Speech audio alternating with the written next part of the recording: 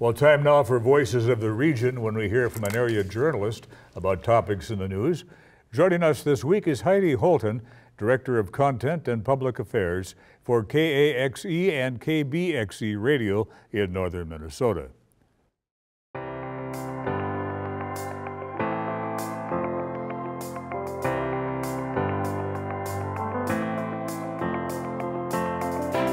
Recently, we heard about a new book featuring a story that is well known to most Minnesotans.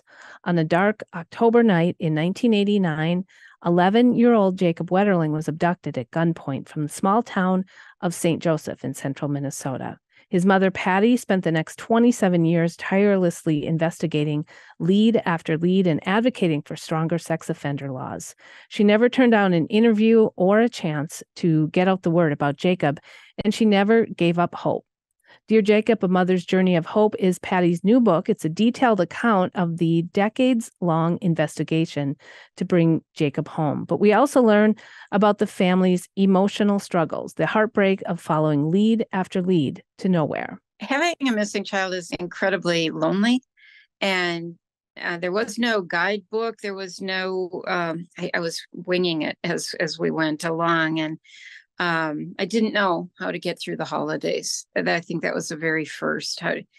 It was heartbreaking, and so I wanted to. I was filled with hope. I was told from the National Center for Missing and Exploited Children that kids come home, don't give up, and so I wanted to carry Jacob with us and be part of our holidays. And then his birthday's in February, so I just started writing letters to him. It's hard to celebrate without you here, but we will have great parties when you come home, and your sisters are doing this and your brother's doing that. And it was important for me.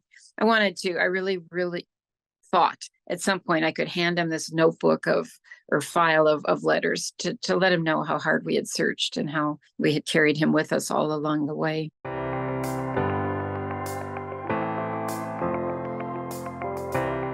Itasca Waters is a nonprofit in Itasca County. They're hosting a special Halloween webinar Tuesday, October 31st at noon.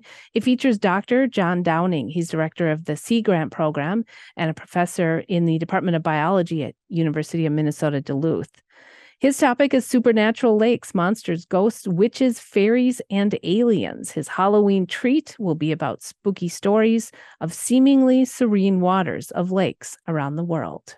Lakes are kind of the spookiest places on Earth, and so many lakes are considered to be haunted or haunted by ghosts, haunted by witches, and it shows up in the names of Minnesota lakes. And you can look at the list of lakes, and you see things like Ghost Lake and Skeleton Lake, Witch Lake, and Serpent Lake, variety of things like that. So I think generally people see lakes as pretty mysterious.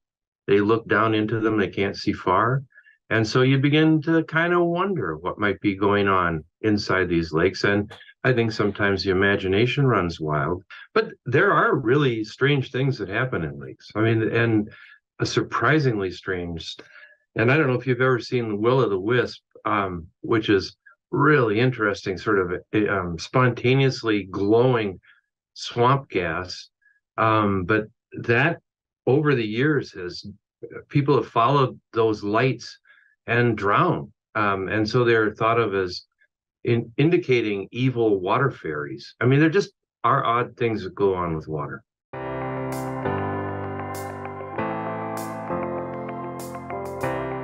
Finally, fall is here, and the students are noticing what's going on. John Latimer is our staff phenologist. This fall, we celebrate 40 years of phenology on the air. It's nature reporting. Simply put, it means noticing what changes in nature.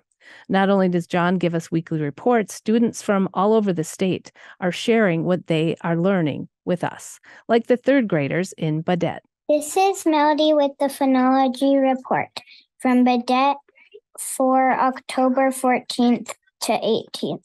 Students are noticing flocks of juncos and American robins in their yard, especially around crabapple trees. On Friday, our class spooked a flock of around 50 blue-billed ducks from one of our school forest ponds. On Monday night, Aurora witnessed red squirrels in her yard stashing acorns for the winter. Finally, there appears to be an abundance of high bush cranberries still holding on around our school forest.